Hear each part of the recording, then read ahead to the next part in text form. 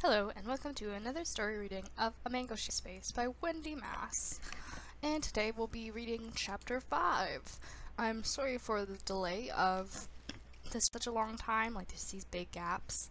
I don't mean for that to happen, it's just things are really busy at this time of year, I find. So hopefully next week, which is March break, and then so for the next 2 weeks will be March break, so hopefully I will have more time to read for you guys and upload stuff. So yeah, that is what I hope for. But yeah, let us move on to Chapter 5. The fight with Jenna is still playing over in my head as my mother leads me into the therapist's office. This waiting room is completely different from Dr. Randolph's. No crying babies, no scratching sisters. The doctor's schedule is supposedly full, but the room is completely empty, silent as a tomb. The oversized chairs are white, the walls, covered with occasional landscape paintings, are white, and the plush carpet is the whitest of all. I'm insanely glad I didn't bring a cup of grape juice with me. On the wall above the magazines rack is a row of light switches with different names under them. My mother scans them until she finds the one marked Finn. She then flicks the switch on to the on position. "What's that for?" I ask in a whisper. I'm afraid to make any noise in this quiet white place. "Dr. Friend told me to do that when we arrived," she says. A light turns on in her office and she knows to come get us. I sit in one of the chairs and sink down deep. My feet don't even reach the floor. This office doesn't feel like a place for crazy people. At least not a place for crazy people with grape juice. I have the uneasy feeling we're being watched. If there had been a moose head on the wall, I swear the eyes would have been moving. My hands get that numb feeling. "Mom," I whisper from the depths of my chair. "Do you think they have a hidden video camera focused on us? You know, to see what we're like before we go in there?" "No, I don't," she replies. "I wish you'd just relax. Dr. Fenn only wants to talk to you."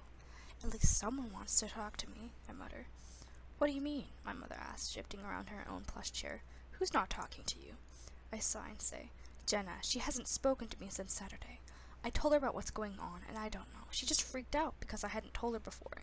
She didn't say a word to me in school today." "You know how sensitive Jenna is," my mother says, "but she'll come around, you'll see." I don't know what I'd do if she didn't. There isn't anyone else I'd want for a best friend. I twist the friendship bracelet back and forth on my wrist. Molly and Kimberly and Sarah are fine for school friends, but we'd never spent much time together outside of school. We all live too far away from each other.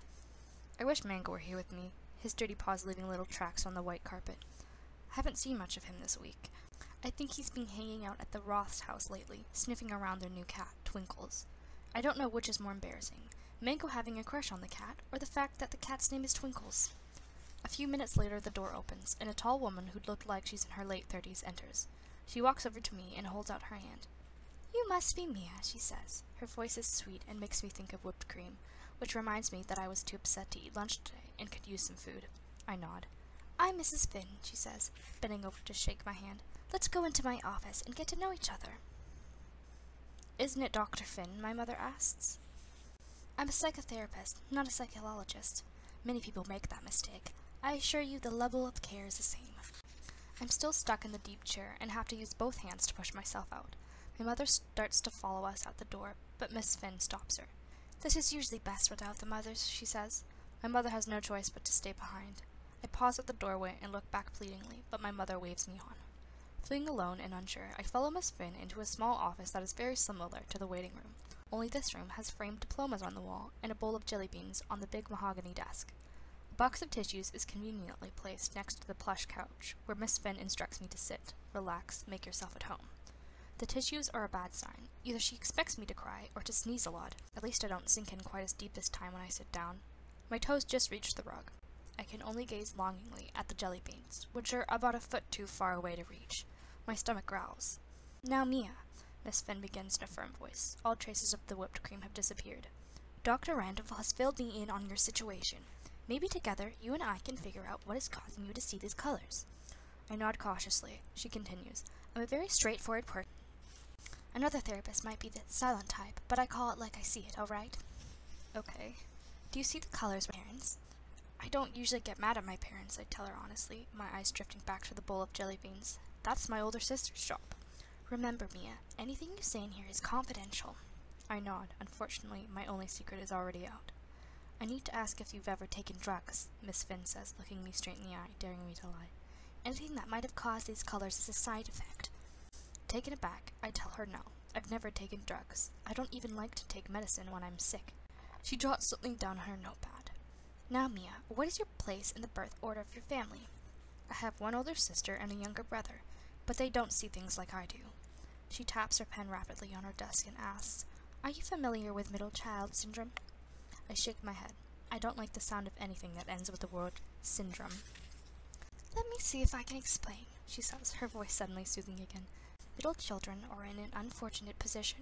They get neither the privileges reserved for the firstborn, nor the special attention specific to the baby of the family. Do you follow me? I understand what you're saying, I tell her, trying not to sound defensive, but I don't think it's like that in my family. My parents don't treat us any differently. Who has the largest bedroom? Miss Finn asked bluntly. Beth does, I admit. But that's only because she was here first, you know. She was already in there when I was born. And who does your mother spend the most time with? Zach, I guess, I say, feeling slightly defeated. But that's because she has to do things with him that Beth and I can do on our own. He's only 11. So you see what I'm saying, she asked, leaning back in her chair. Middle children can feel neglected, often for good reasons, or they feel that they aren't as special as the other children, or even as loved. When that happens, middle children often act out. Act out, I repeat suspiciously. A child may devise an elaborate plan to get his or her parents' attention, she explains. Something that will make her stand out from the other siblings. I do not like where this is heading. Something, she continues, like telling her parents that she sees colors all the time. Colors that no one else, including her brother and sister, can see. She leans forward and waits for my response. My heart sinks, a feeling I'm becoming all too familiar with. Another doctor who doesn't believe me. Whatever happened to innocent until proven guilty? That's not it, I assure her. That's not it, I assure her, aware that I'm losing the battle to stay calm. I am not making this up to get attention. I don't even like getting attention. I just want to figure out what's wrong with me. She nods thoughtfully and scribbles some more notes. Tell me, Mia, she says, do you often get depressed for no reason? No. Do you get enough sleep? Yes. Any trouble making friends? No. Keeping them in another story, but I don't tell her that. And these colors and shapes, they feel real to you? Very real. She looks at me steadily. Well then, she says, why don't I talk to your mother for a while? We'll see what she has to say. And she leads me out of her office. I swipe 3 jelly beans from the bowl. When we reach the still empty waiting room, I trade places with my mother. I wait until I hear Miss Finn's door close behind her, then tiptoe down the hall and stand outside her office. I put my ear as close to the door as I can without touching it. The first thing I hear is my mother exclaim, "A brain tumor?" I jump back against the wall, my eyes open wide. Does Miss Finn think I have a brain tumor? Isn't that what people in soap operas get before they die young and still beautiful? The grape-flavored jelly bean in my mouth suddenly tastes flat. I'm sure that's not it, Mrs. Winchell, she assures my mother, and without her realizing it, me. A neurologist does a lot more than test for brain tumors. If Mia's problem is real and not in her imagination, then a neurologist will be able to test her brain functions. Relieved but still shaken, I return to the relative safety of my deep chair. It sucks me in again, but this time I don't mind. So another doctor will poke and prod and then send me somewhere else. Why did I get myself into this? I pick up the magazine my mother left on the table and open to a page full of text. As I read, a rainbow of colors drift to my head. I close my eyes and watch the colors fade away.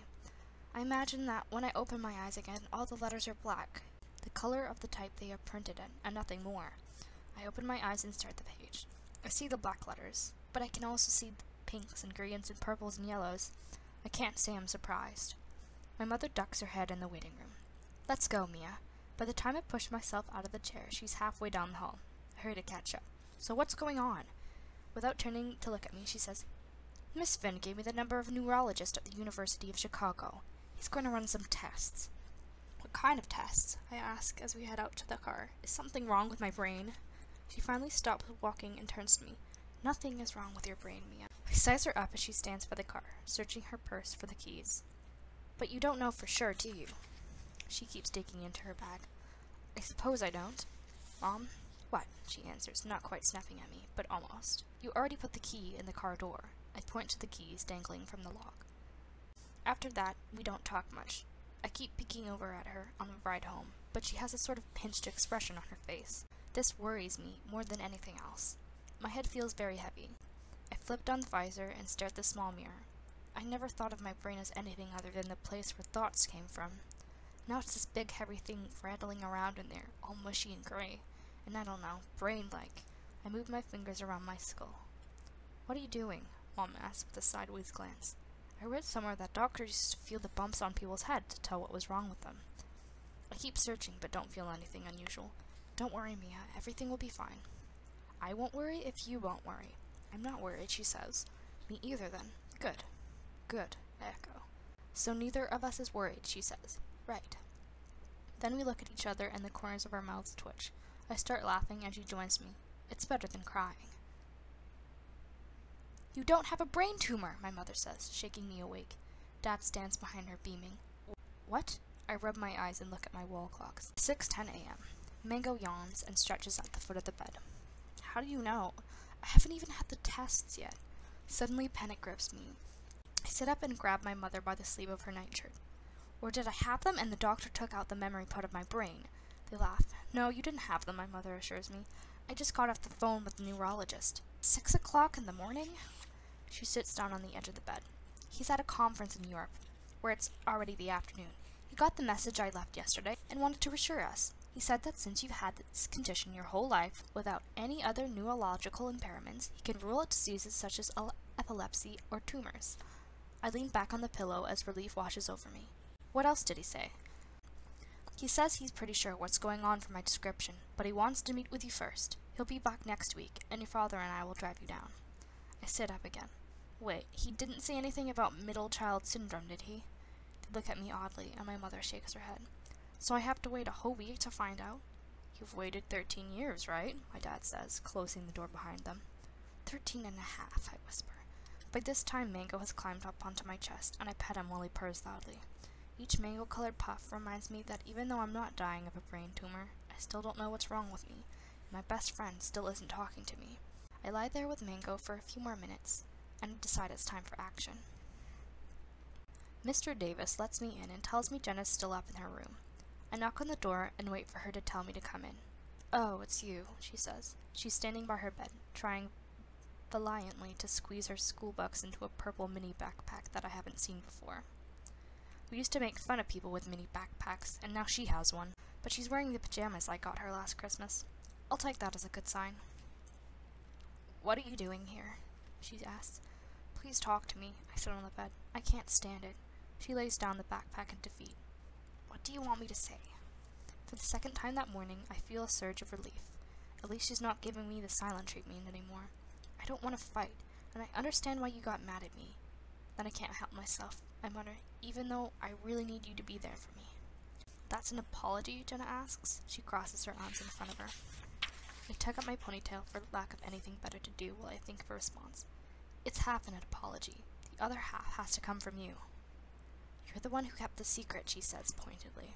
I take a deep breath. Listen, Jenna, I'm sorry I didn't tell you. I just couldn't talk about it. But now I need to talk about it with you, unless you've got a new best friend I should know about. Like the person who gave you that backpack. This stupid thing? A friend of my father gave it to me. I promised my father I'd wear it at least once. I'm relieved it wasn't from Kimberly or Molly or Sarah trying to move in on my best friend while we were in a fight. Jenna pulls her clothes out of the closet and lays them on the bed. I don't want to fight anymore either. But you don't know what it's like finding out something might be wrong with someone you care about. I've been there before, and believe me, it's really scary.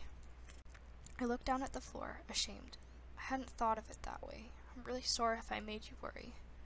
I'm sorry I got so mean, she says, starting to pace. But I kinda did a bad thing yesterday after you left school early.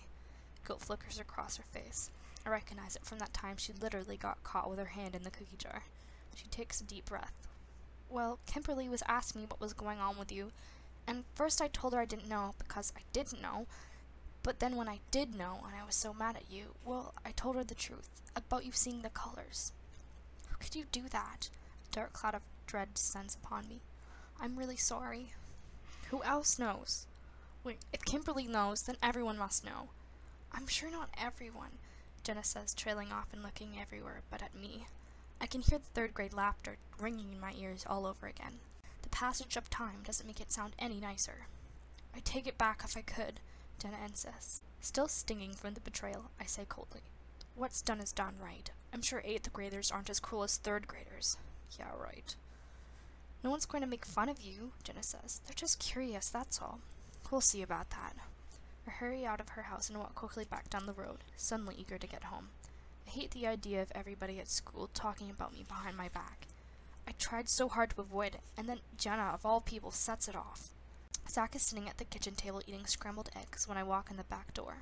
Seeing him there strikes me as strange. My life is changing by the minute, when for Zach, everything is exactly the same as it was yesterday. As I pass by, he tosses a handful of salt over his shoulder, spraying me with it. Hey, I say, brushing the tiny crystals off my jacket. Sorry, Zach says. Didn't see you there. You better clean that up before Mom see it, and don't leave it for Mango to lick up. Relax, he says and grabs a sponge from the sink. If you spill salt, you have to throw some over your left shoulder to appease the evil spirits. No big deal. The evil salt spirits. Go ahead, make fun, Zach says, but Beth knows it's true. You're brainwashing her, I accuse him. She never used to be this way. Hey, the voodoo vixen came to me, not the other way around, he says, stuffing a whole piece of toast in his mouth. I head out of the kitchen, and Zach calls after me in a muffled voice. By the way, if you can't find Mango, he's probably hiding in the walls. Like the rest of us, Mango had found the house's little nooks and crannies that never quite fit together. I go back into the kitchen. Why is he hiding? I think Mom scared him. She was sweeping the hall, and she caught him peeing on the couch. So she chased him with the broom, and I haven't seen him since. Mango peed on the couch? I asked in disbelief. Yep, haven't you noticed he's been a little weird lately? Weird like how? Zach shrugs, slinking around the house with his tail real low, sleeping a lot. He always sleeps a lot, I snap. His medication makes him tired. At that minute, Mango saunters into the room and heads straight to his food bowl. Zach shrugs. I bend down and examine him. Poor Mango. Maybe he's suffering from middle cat syndrome and peed to get attention. Being chased with a broom probably wasn't the kind of attention he was hoping for. 5 minutes till the bus, Mom yells from upstairs. I cringe and sit down across from Zach. Hey, can you show me how to get the thermometer to read like you're sick? I really don't want to go to school today.